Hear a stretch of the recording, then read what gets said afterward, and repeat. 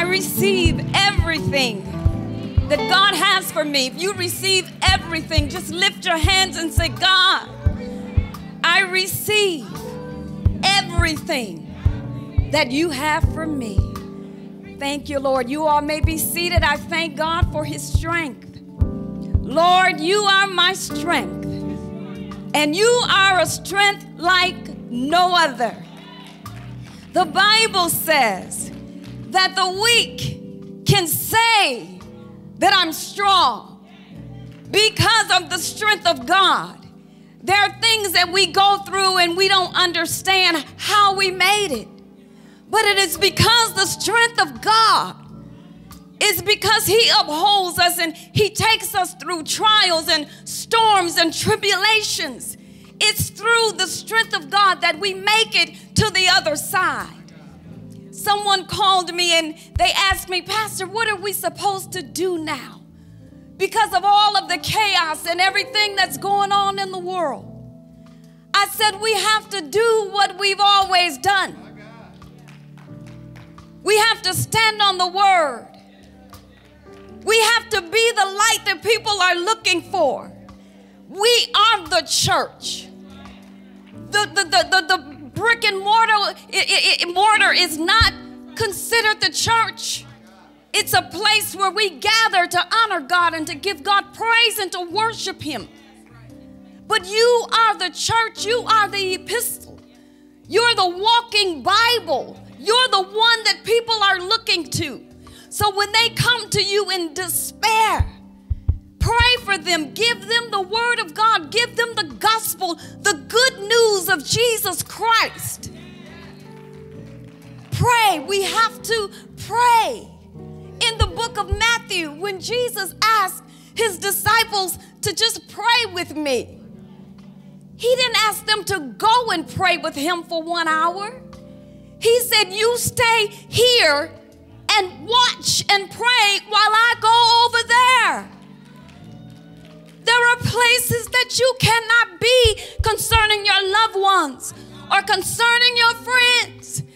But in the time that you have, you stay here, watch and pray while they are over there.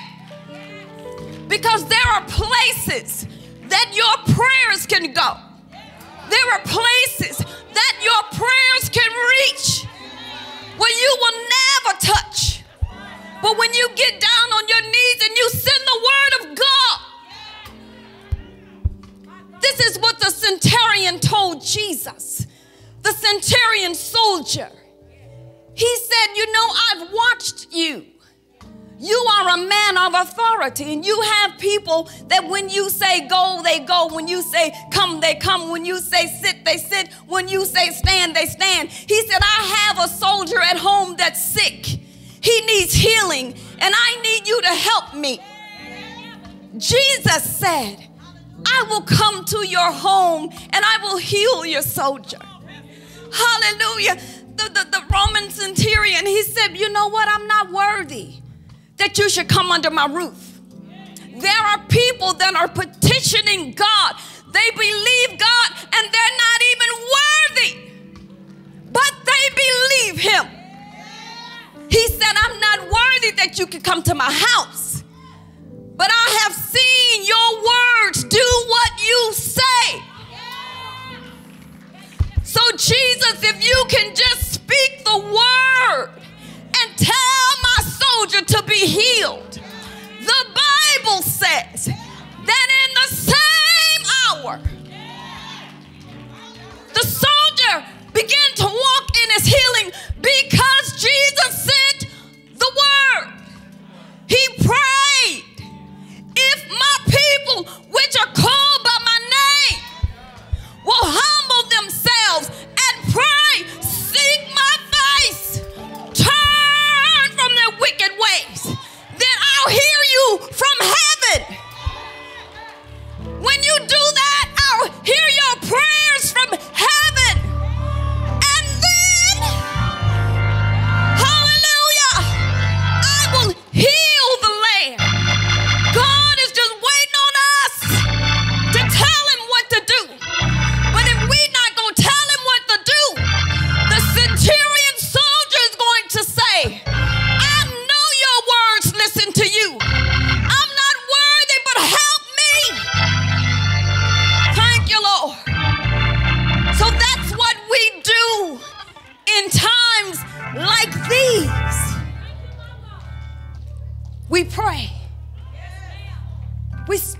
word of God.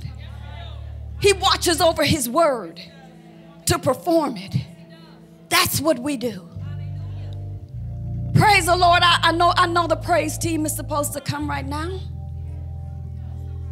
But I feel this in my heart to do.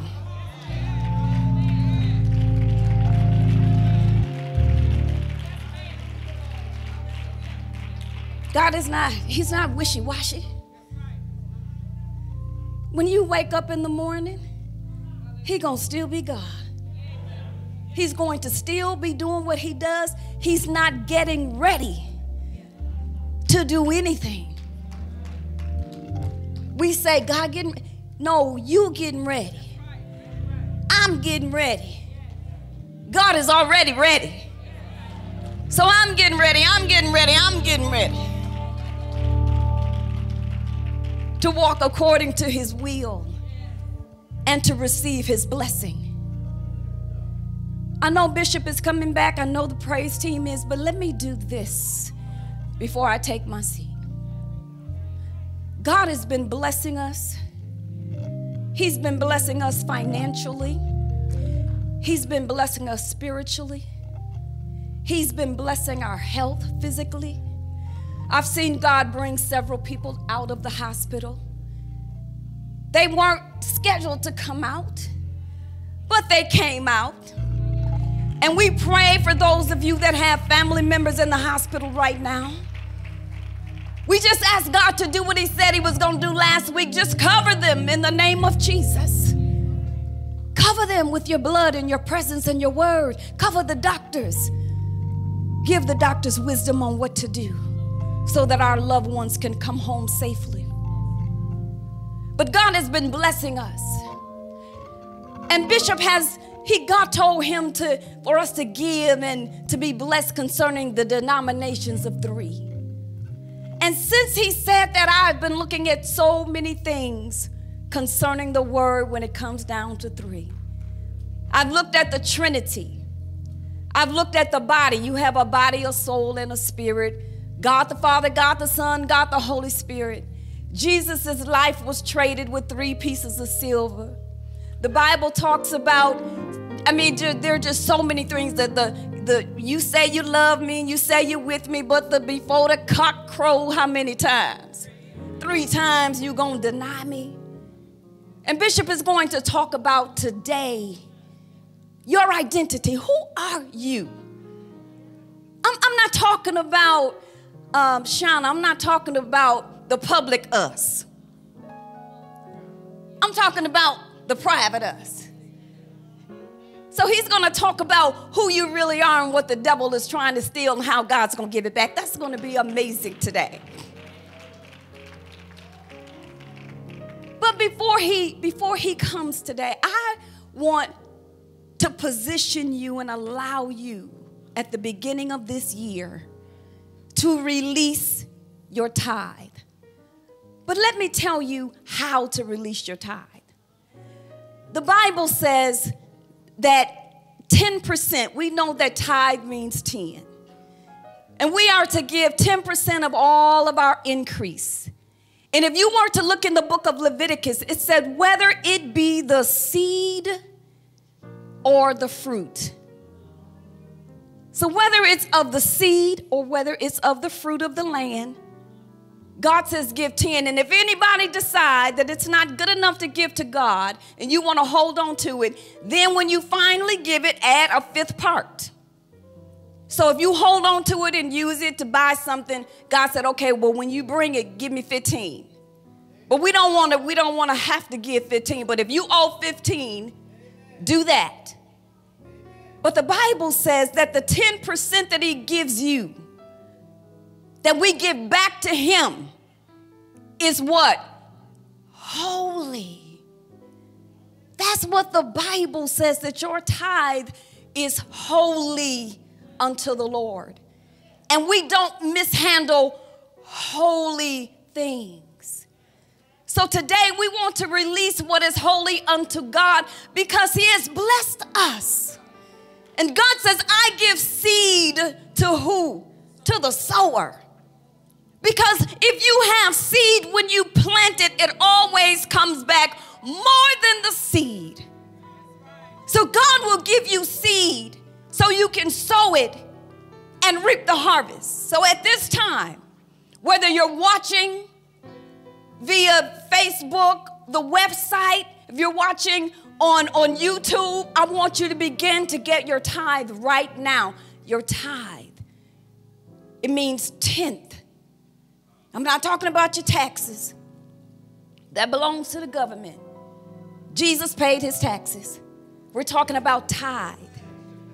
Tithe continues the gospel, the good news, the temple of God, the worship, the message of God. People coming to the kingdom, that's what the tithe supports. So all tithers, I want you to begin to stand. Those of you that are watching live, I know that it's on the screen of how you can tithe. If you've never tithed before, just trust me. I am a product of tithe. The Lord has rebuked so much devour off of my life because of tithe. I've been able to buy things knowing that I can't afford it because God rebuked the devourer off of it, and I was able to afford it in my price range. That's what tithe does. It rebukes devour. It takes the thing, the Bible says the devourer is what the enemy attacks. God rebukes that off of your life. So right now we lift our tithe up before the Lord. Heavenly Father, we just thank and praise you, first of all, for positioning us to have a tithe to bring. There's so many people that are unemployed, but you have blessed us. Hey God, we are forever grateful. And we thank and praise you as we release our tithe. You protect us and you rebuke devour for your name's sake.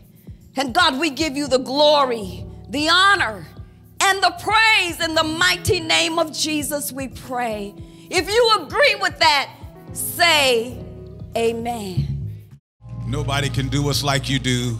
Father, as I stand today to bring this word to your people, open up our hearts and ears to hear what the Spirit says to the church. Let me minister with clarity, and let the word that I speak bring increase into the heart of every hearer. Now we thank you, God, for meeting us here today and for being the only God and Savior, the only one that we can go to in times like these.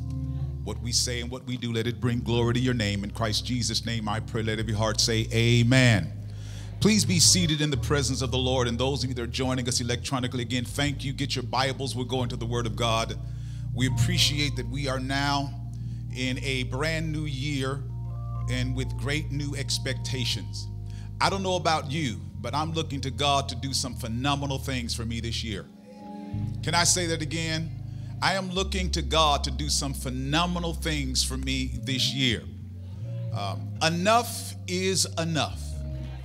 There comes a time where God has to come in after Israel had been in Egypt for 400 years. God found Moses, and in so many words, he told him, enough is enough. It is time for Pharaoh to let my people go. And when Pharaoh refused, because God hardened his heart to make it difficult for him to release them, God wanted to perform miracle signs and wonders to let Israel and Egypt know that it's been long enough. And I want you to know that the world is looking at the church, and the church is looking to God. And I expect a move from God that will say to the world, enough is enough. I've stood all I can stand, and I can't stand no more. You all remember Popeye?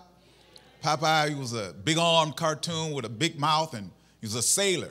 And he would be whooped around by Brutus and flopped back and forth by Brutus. And when he couldn't stand anymore, he'd say, if all I can stand, I can't stand anymore. I've had all I can. And he'd go eat a can of spinach. And when Popeye popped that can of spinach open and that spinach got down in him, everything that had been tormenting him had to get out the way, had to move, because Popeye came with a fury, and that fury was destructive. I'm here to tell you, God is up to something. And we're going to see the hand of God move in a miraculous way for the people of God to know that he's still God, and enough is enough. I may have to preach that one day. Get your Bibles, go with me to the book of Luke. We're going to the 22nd chapter, and we're going to start reading at the first verse. It says, now the feast of unleavened bread drew nigh, which is called the Passover. And the chief priests and scribes sought how they might kill him, for they feared the people. Then entered Satan into Judas, surnamed Iscariot, being of the number of the 12. Now, of course, we reserve this text normally for Easter and resurrection time, and we don't talk about Judas until we talk about Jesus and the cross. But there's something we need to know in the beginning of the year, I believe, in this text. The Bible in the 3rd verse again says, and entered Satan into Judas, surnamed Iscariot, being of the number of the 12. My topic for today is identity theft. Identity theft. Well, that's gruesome looking. Great job. Identity theft, really, when you don't, and a lot of times we hear about it, but we don't quite understand it. But identity theft occurs when someone uses another person's personal identifying information, like your name, identifying number, or your credit card number, without your permission. It commits fraud in other crimes. It takes your identity and it uses it for their own advantage. As a matter of fact, the term identity theft didn't come into reality until 1964. And since that time, the definition of identity theft has been salutarily defined throughout both the UK, United Kingdom, and the United States as the theft of personal identifiable information.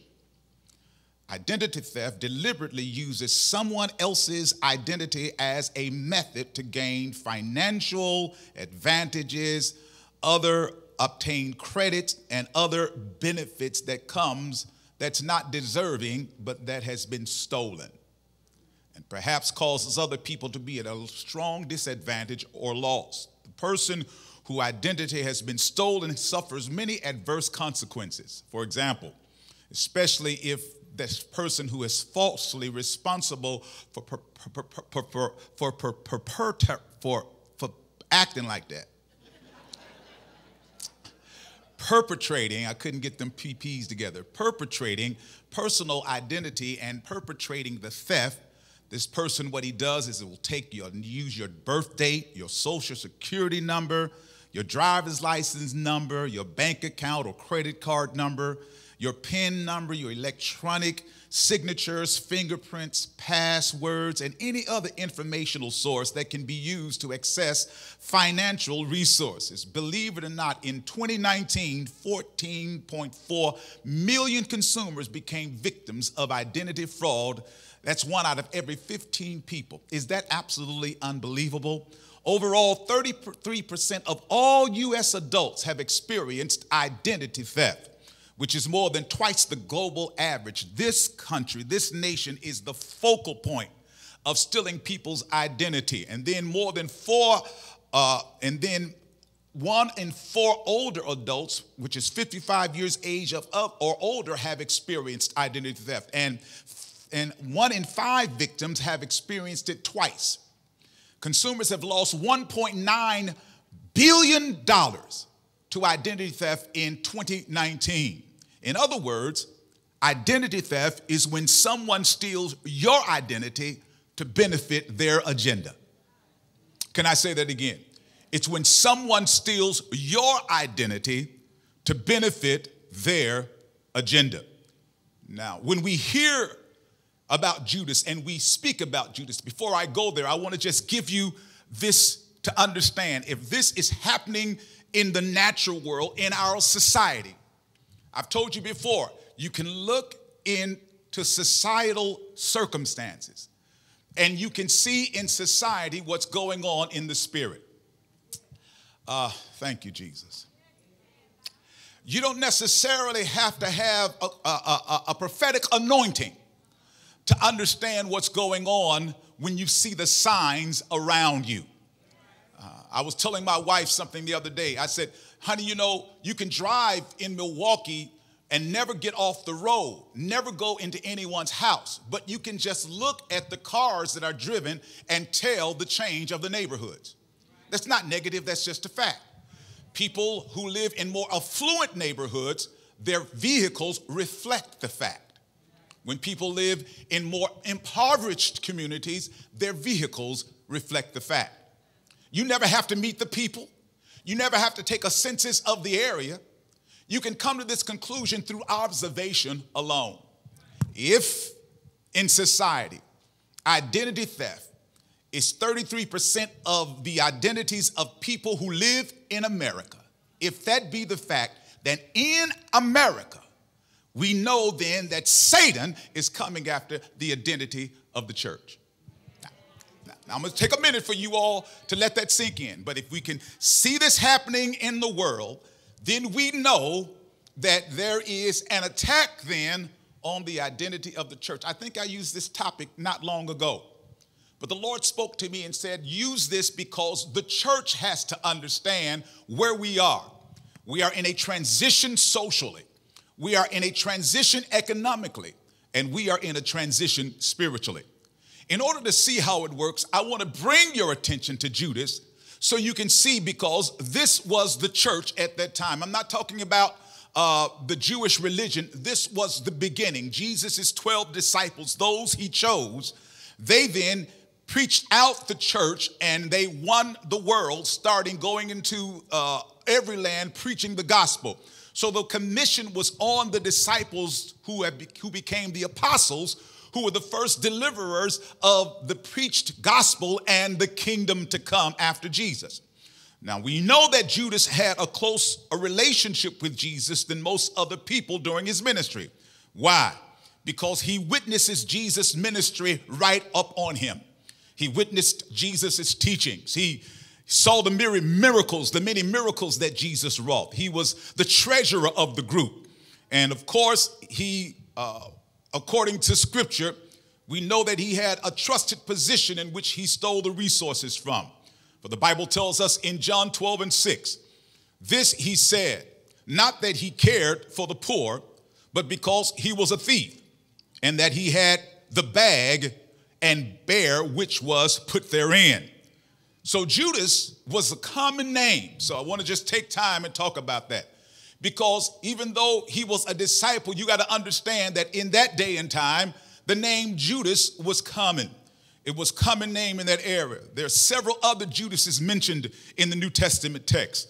One of the other disciples was named Judas. In John 14:22, Judas said unto him, not Iscariot, and he put that in there for a reason. Lord, how is it that thou wilt manifest thyself unto us and not unto the world? Second verse says, and so it was, one of Jesus' own half-brothers, Mark also in the scripture says in the third verse, and not the carpenter of Mary, and the brother, they said in the book of Mark, the 6th chapter in the 3rd verse, is not this the carpenter, the mother of the son of Mary, the brother of James and Joseph and of Judah and Simon, and not his sisters here with us? And they were offended at him. And in this passage of scripture, it says then that there was a disciple named Judas other than Judas. And then there was the brother of Jesus, his half-brother, named Judas. Now, when you look at this particular understanding, when the scripture speaks of Judas, it says Judas Iscariot when it's talking about the one who betrayed Christ. The Bible says in John 6:71, he spake of Judas Iscariot, the son of Simon. And he was that should betray him, being one of the 12. You see, it had to be made clear that when Jesus spoke about Judas Iscariot, that people knew the difference, because not every Judas betrayed him. Are you all here today? Not every Judas betrayed him. As a matter of fact, I'll read it for your hearing again. Jesus made it clear in John 13:26. He answered, he says, it is to whom I shall give sop when I have dipped it. And when I have dipped the sop, he gave it to Judas Iscariot, the son of Simon. And so the importance of the last name Iscariot was useful only to make sure people didn't get Judas confused with the others. Luke 22:48 says, but Jesus said unto them, Judas, betrayest thou the Son of Man with a kiss? Now, you got to hear some truths about this. So we're going somewhere, but just look at some truths about Judas and his betrayal of Christ. Some of the things that we understand, as I said earlier, he was the one that kept the money bag. So we know money was more important to him because he was a thief. He hovered over the money when the lady came with the alabaster box and broke the box and poured the ointment on Jesus's feet. The Bible says that the disciples said that they could have used that to help the poor. Well, that conversation was heralded by Judas. You got to understand that. And according to Matthew 26:13 and 15, the chief priest paid him 30 silver coins to betray the Lord.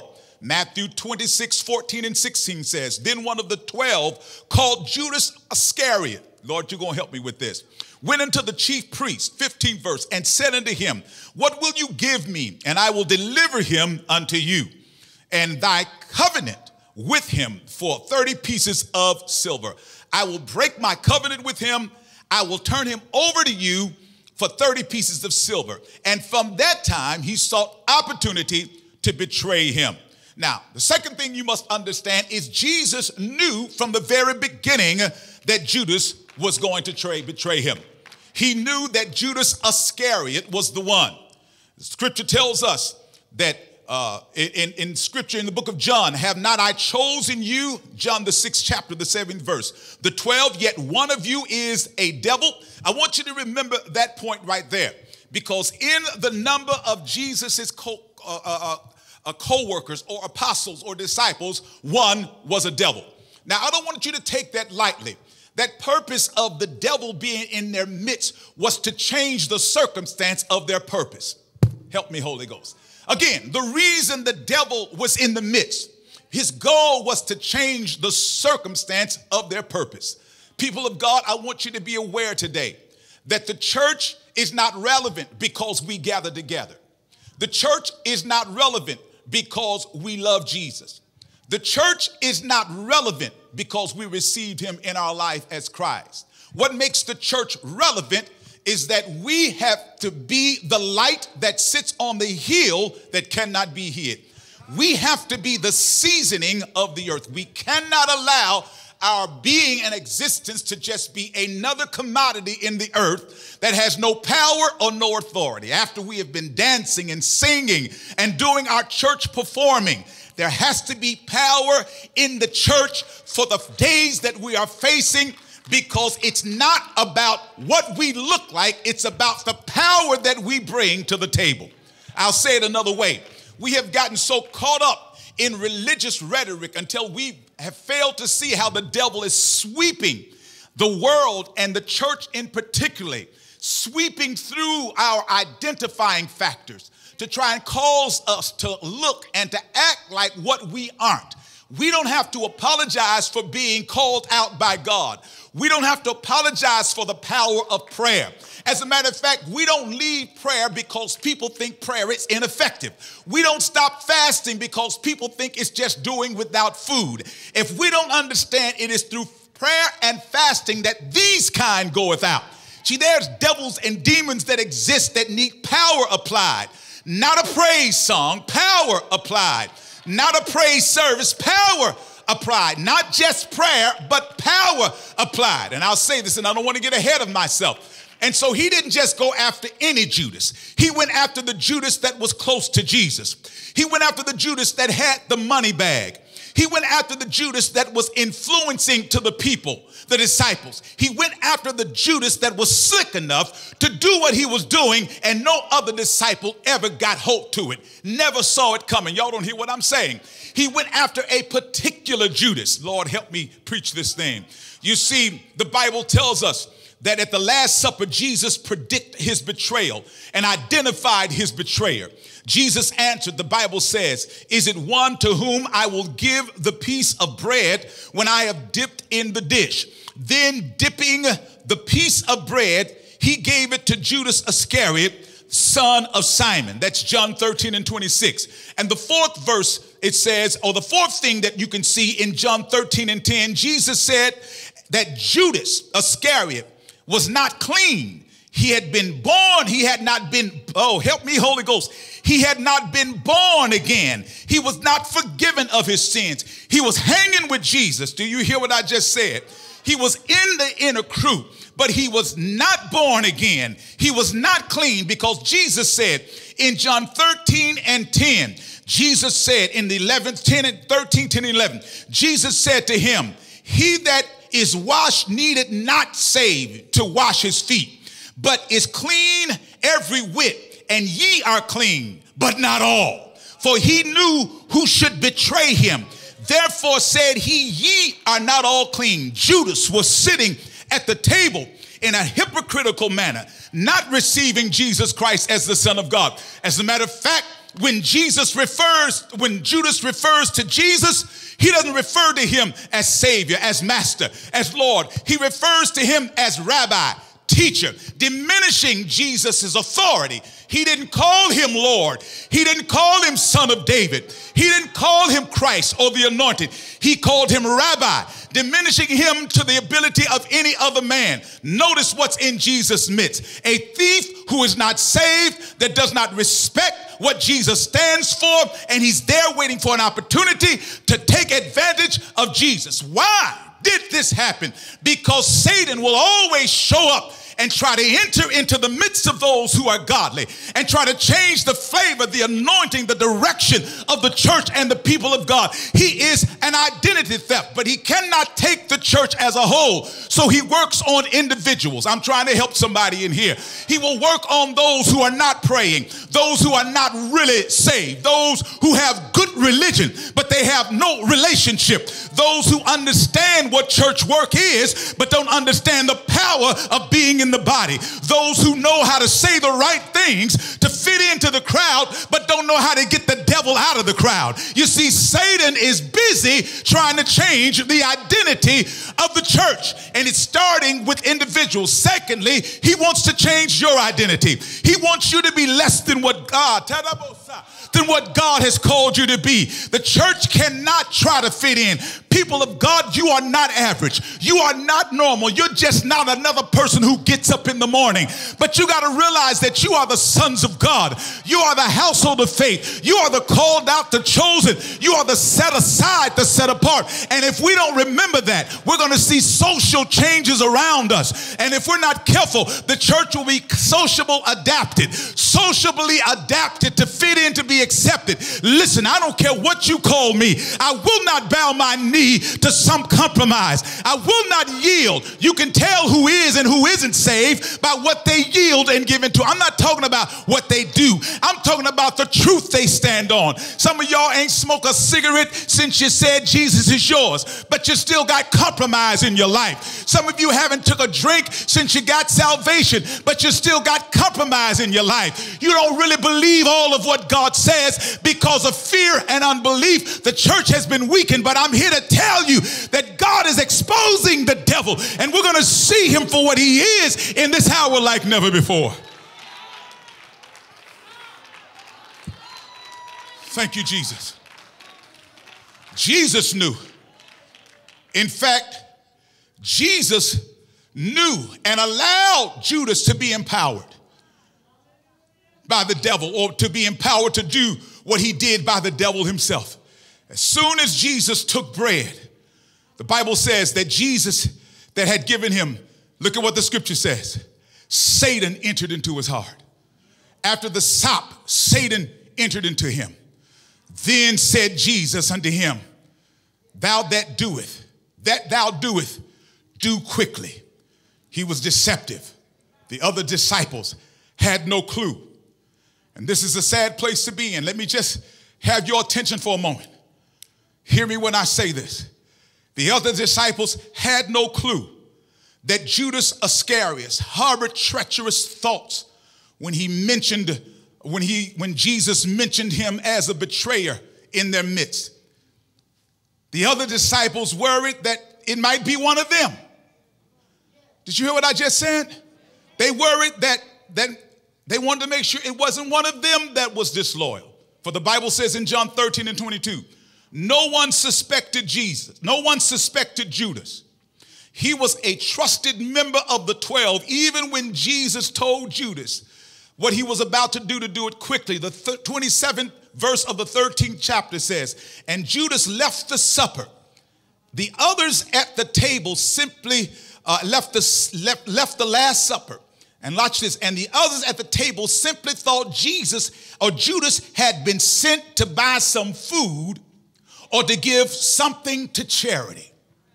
John 13 and 28 says, now no man at the table knew what intent he spake this unto him. And the 29th verse says, and some of them thought because Judas had the bag that Jesus said unto him, buy those things that we have need of against the feast, or that we should give something to the poor.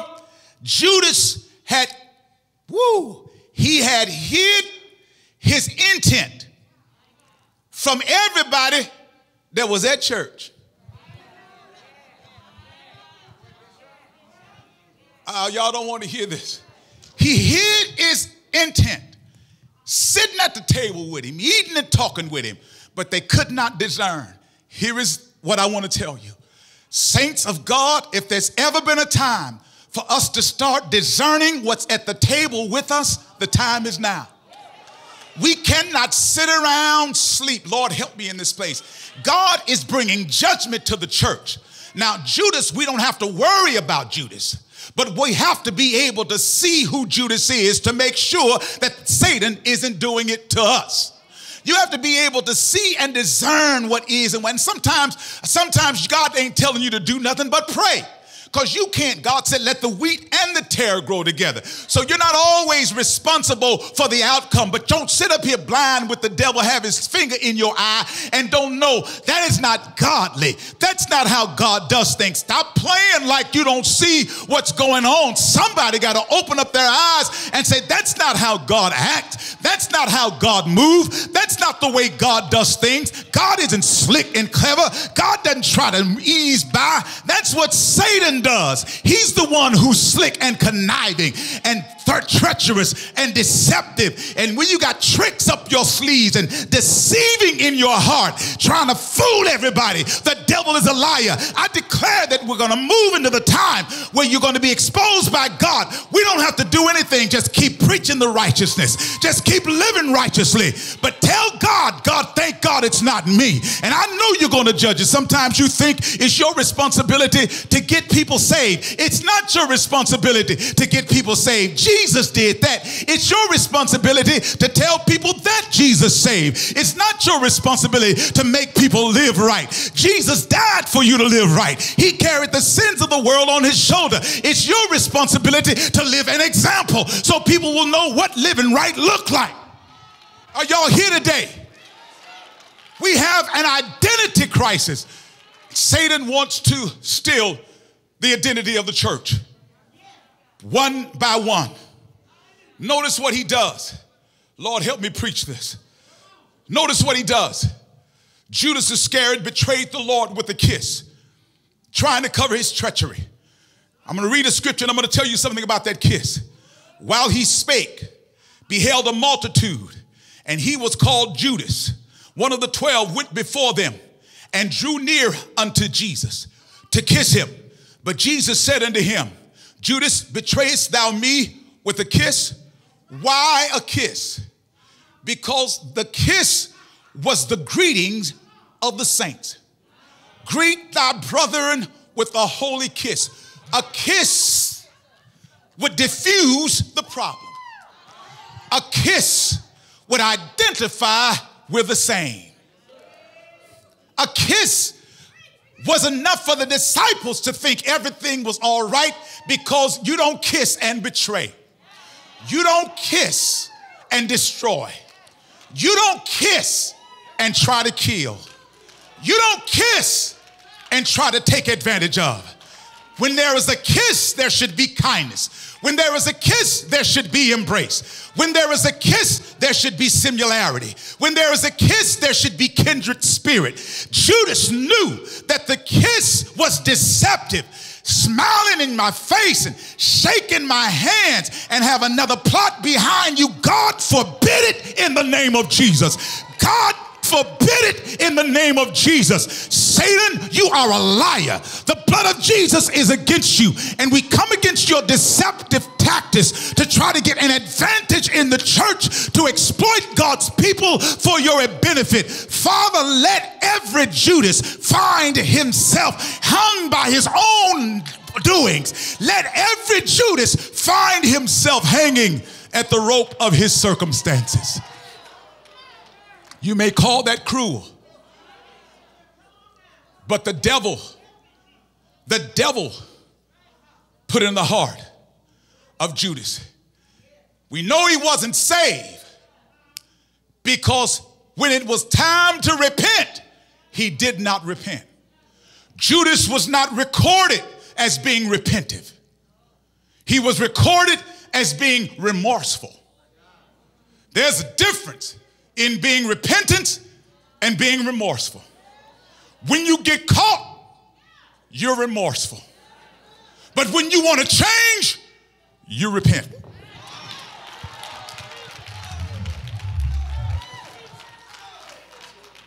Notice what the scripture says. After committing the act of betrayal, Judas was seized with remorse and returned the 30 pieces of silver. Look at the word. Matthew 27:3. But when he learned that remorse does not equate repentance, read the scriptures. He'd rather make an amends to seek, you would rather make amends to seek forgiveness than just repentance. He was remorseful. Read the scriptures, Matthew 27:3-5. But he was not repentive. If he would have been repentive, he wouldn't have hung himself. But it was prophesied that this would happen. So he allowed. Why Judas? Lord help me. Am I going to finish this today? I'm going to finish this today. Because the question is, why Judas? Now, we know, again, the scripture says in the book of Acts, the first chapter, the 8th and 19th verse, it says his reward, with the reward he got his wickedness. Judas bought a field. With the reward he got for his wickedness, Judas bought a field. There he fell headlong, his body burst open, and all his intestines spilled out. If Judas had been repentive, he wouldn't have hung.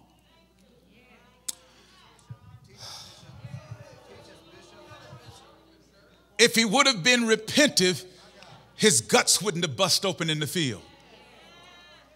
Don't y'all act like y'all don't know what I'm saying. There was a thief who was hanging on the cross with Jesus. At the last act of his life, while he was hanging, while one mocked Jesus and said, if you are who you say you are, come down off this cross. And the other said, how dare you speak to him, saying to him, forgive me. Or he says, remember me when you enter into your kingdom. And Jesus says, this day will you be with me? In his last act before he died on the cross, he repented. And repentance got him embraced. I'm trying to tell you in here, it's never too late to repent if you know you've done something wrong. I don't know, Lord, I'm going to say it again. It's never too late to repent if you didn't get it right. But if you're walking around here remorseful, you might hang. If you walk around here telling I'm sorry, you might hang. But if you say, Lord, forgive me, I don't want to do it anymore, then you can live. The church has to repent. I don't know why God is taking me this way.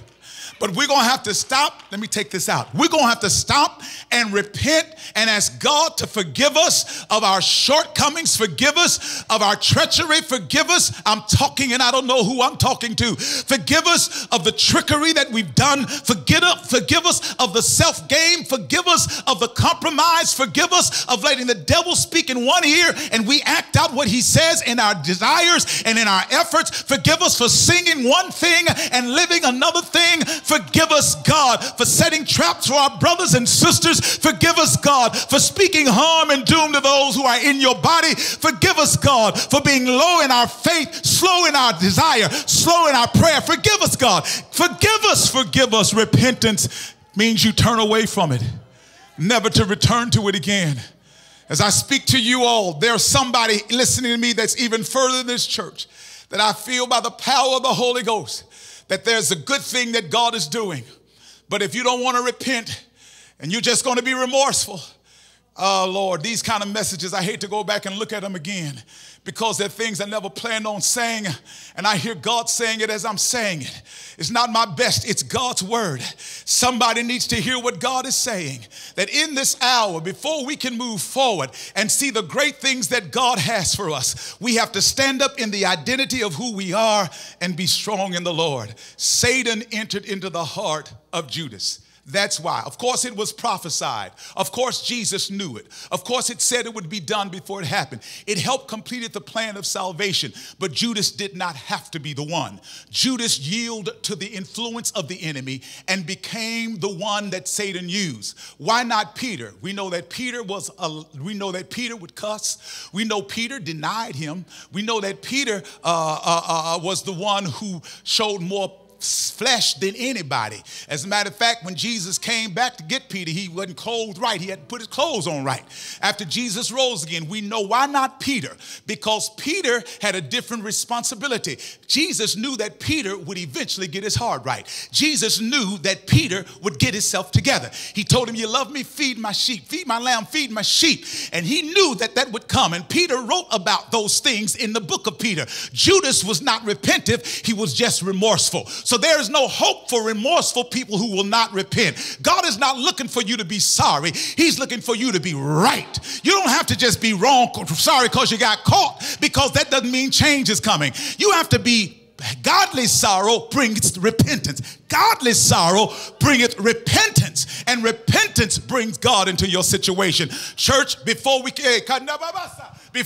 can move forward, somebody got to stand to say, God, I repent for what I've done. I repent for how I've been acting. I repent for the things that I've allowed to exist in my life. I repent for my compromise. I repent, and I want you to change me so I can be what you want me to be. Let righteousness come from me. There has to be real repentance, and God has taken over this message. He's taken me away from my points to declare it's a day of repentance so the church can really be seen what it is. All this playing and gaming and scheming and striving and strifing, God has given us an opportunity to get it right. Don't think for one moment that we're not gathering together, that this isn't a good time for you to go into your prayer closet and get yourself washed and clean. You don't have a lot of distractions anymore. There's not a lot of stuff that you ain't got to go a lot of places. As a matter of fact, some places are still shut down. You go in and shut in and let God use this as a time. So when you come out of your prayer closet, when you come out from under this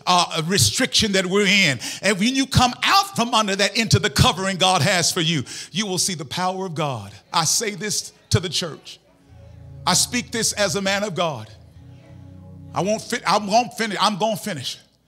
See, God's desire is for the church to glorify him and to bring glory to his name, to expose the enemy in our worship and our praise and our life that we live. Judas' root name is Judah. Judah comes from the tribe of Judah, which is praise.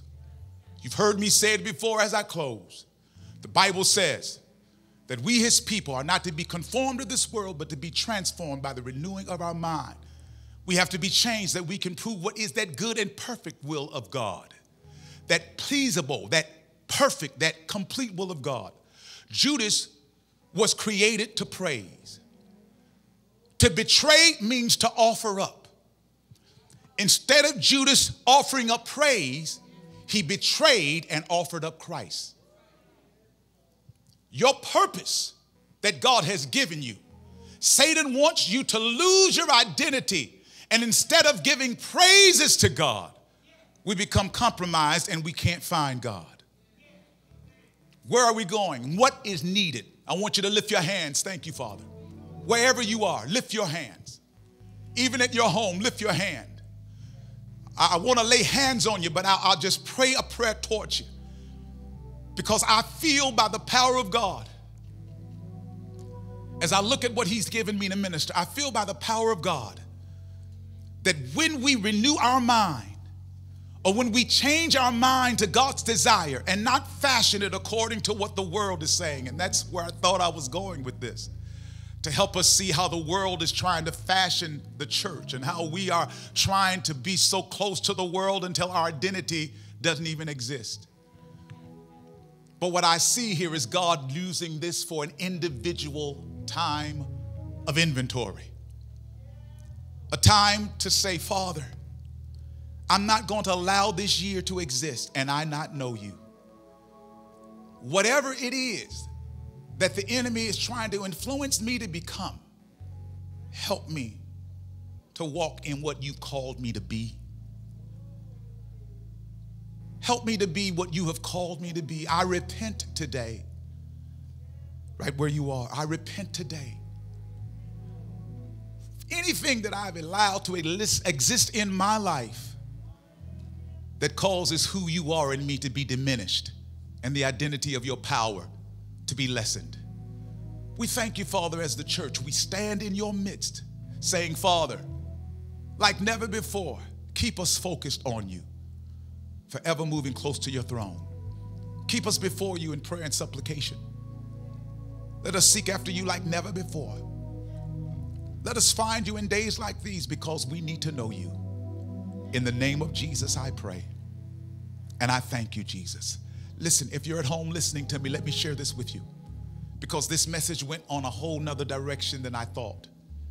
But there's something in it for you, something necessary, not just for us that's in here, but somebody who was listening to me. Maybe you had been compromised in your walk. Maybe you thought that it didn't matter anymore because you don't have the audience or the opportunities that you had to display what you have in you. And the enemy tries to lessen what God has given you. I hear God says your repentance will cause your return to the things that I've called you to do. Remorse says, I'm sorry. But godless sorrow brings repentance. And if you can do that, you're going to experience the height of God's desire for you. It's all about God being seen in us in the earth, God's glory being revealed. Thank you, Jesus. And so if you have him in your heart, then allow him to be your God. If you don't, stop now. Ask him to come into your heart and be the Lord of your life. Ask him to save me, Jesus. Make a difference between clean and unclean. Save me. Save me, Jesus. Save me, Jesus. And I want to thank you for saving me. Fill me with your spirit so I can live with you in eternity. In the name of Jesus, I pray, and I thank you for it. Hallelujah. Come on, let's give God a hand praise. Lord, I thank you, Jesus. Let's give God a hand praise. Let's give God a hand praise for real. Glory be to God. Let's give him a hand praise for real. God, we thank you. Thank you, Jesus. Thank you, Jesus. Thank you, Jesus. I want you to get your hearts ready to release your offering. While you're doing that, there's this little song that I wrote some years ago. Let me hear the key of C sharp. B flat. What I have may not be much in the eyes of someone else. It may be limited by human frailty. And no, it can't compare to the gift with me you share. It may not be much, but I give it, Lord, to thee. No glory in my name, no praises do I claim. For what I am, it's all because of you, oh Lord.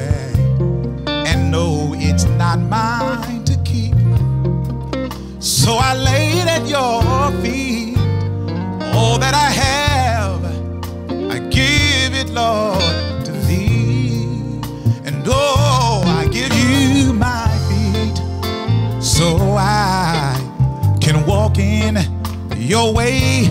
I give you my heart so you can speak to me and instruct me how to pray. Lord, I give you my mind, my heart, so you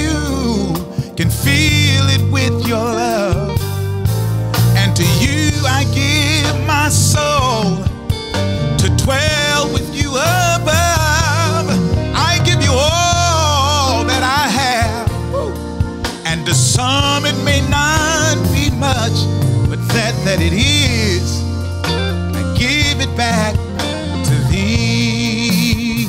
And oh, no glory in my name, no praises do I claim for what I am. It's all because of you. Yeah, yeah, oh. And no, it's not mine to keep, so I lay it at your feet. All that I have, I give it, Lord, to thee. And oh, I give you my feet, so I can walk in your way. I give you my mind, so you can speak to me and instruct me when I pray. I give you my heart, so you can fill it with your love. And to you I give my soul to dwell with you above.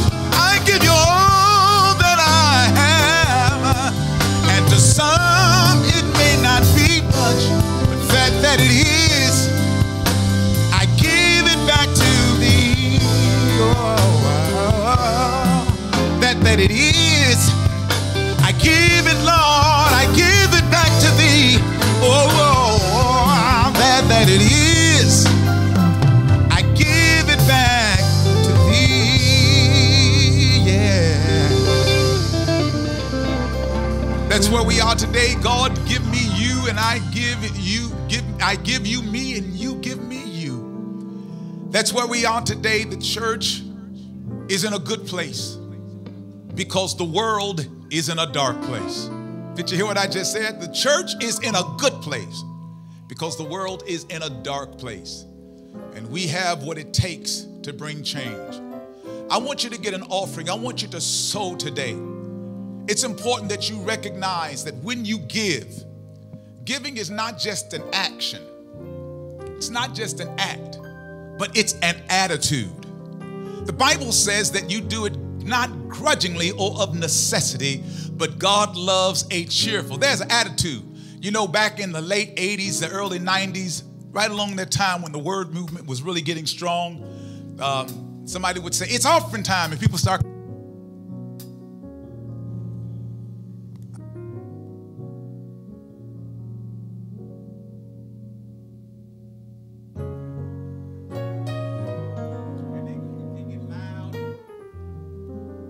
They get loud and they go to whistling and yippee-yi-ying and getting out $1. You know, it's offering time. Woo! Listen, cheerful is not just a sound you make. It's the attitude in which you give. And so when we started our church, people started yippee-yi-ying when it came time, because God loves a cheerful giver. But cheerful and noiseful are noise is two different things. Cheerful ain't noiseful. Cheerful is not noiseful. Is that a word?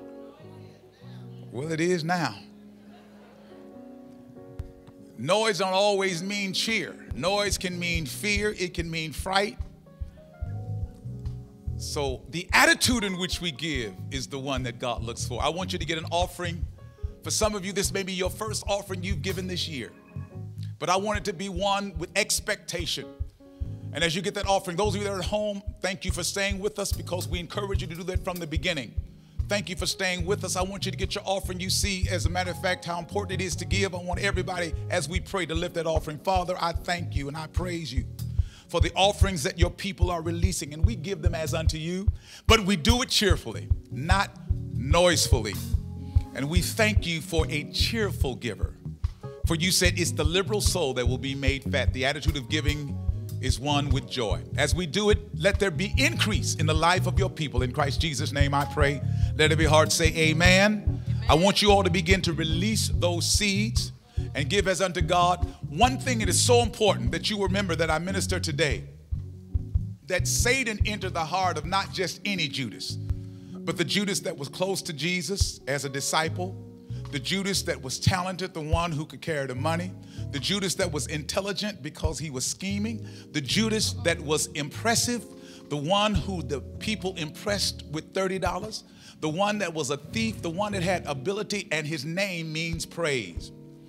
The devil don't come after folk that ain't got nothing to offer. So you know if you have something to offer, he wants you to use it for him. Don't let people make you abort what God has put in you to become. People will say things about what you do to make you question if you should be doing. They'll say things negative about your anointing to make you question whether or not you have one. And they will cause you to abort your whole call because you got distracted by that trick. I call it a vice. I call it a scheme. Don't think more about what people say than what God says about you. Amen. You'll mess around and lose your anointing listening to somebody who never had one.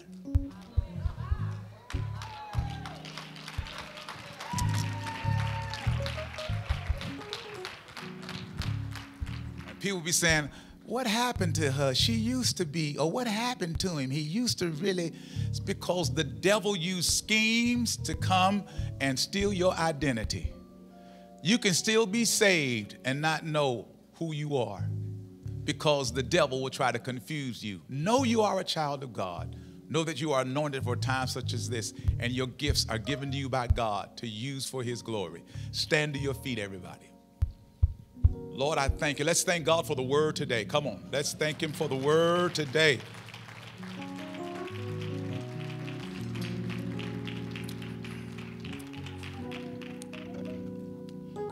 Let me say this in advance.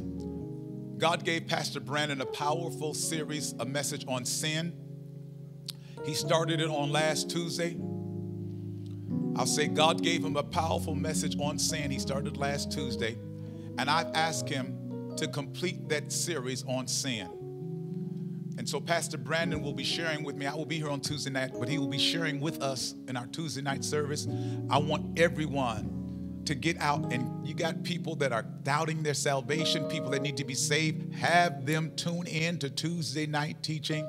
Pastor Brandon has a powerful word from God to give an understanding of what the scripture says about sin and about the things that the enemy will use to make you doubt whether or not you really have God in your life.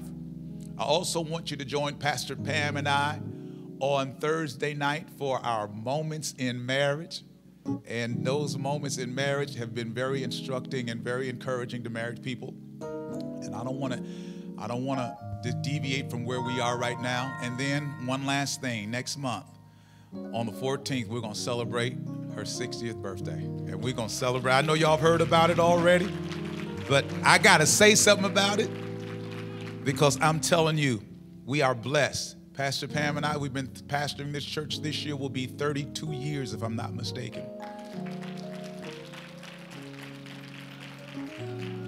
And she's been with me every bit of the way, and look like the longer I keep her, the younger she get.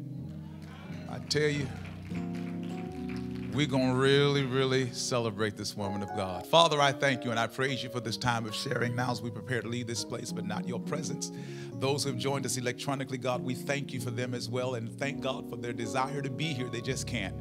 Now be with us as we go and bring us back excited and knowing what the word said to us, helping us to realize and to keep encouraged and not distracted. And now unto him that's able to do exceeding abundantly above all that we can ask or think, according to the power that worketh in us. Unto him be glory in all the church by Christ Jesus throughout all ages, world without end is my prayer. In Jesus Christ's name I pray. Let every heart say amen. Go in peace. Take Jesus to the world. Tell a dying world about a living Christ.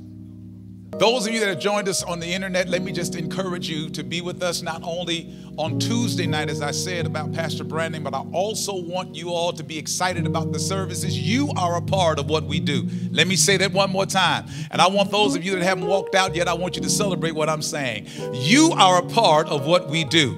And so you're not being here physically doesn't mean you're not here spiritually. We want to attach to you. Come on, Pastor Pam. And we're going to pray God's blessings over you that sat with us through the whole time of sharing. Our internet audience, those who have joined us electronically, there's a whole lot of stuff on the internet. It's a whole lot of stuff. It's almost discouraging. Some people says, I'm not going to even fool with social media. But at this point, this is the way that God has given us a tool to minister to you. So make sure that you participate, not only on Tuesday night, but when you hear the events that we're having, we automatically mean you. Let me pray God's blessings over you as well. God, we thank you for your blessing for those who are not here. We thank you, God, for your covering and the protection of those who cannot be with us in the building, but they are with us in spirit. God, we thank you for the Christian Faith Church that's at home right now and not in the building. Their hearts are here, but their physical bodies are at home. We minister to them with the same intensity and desire.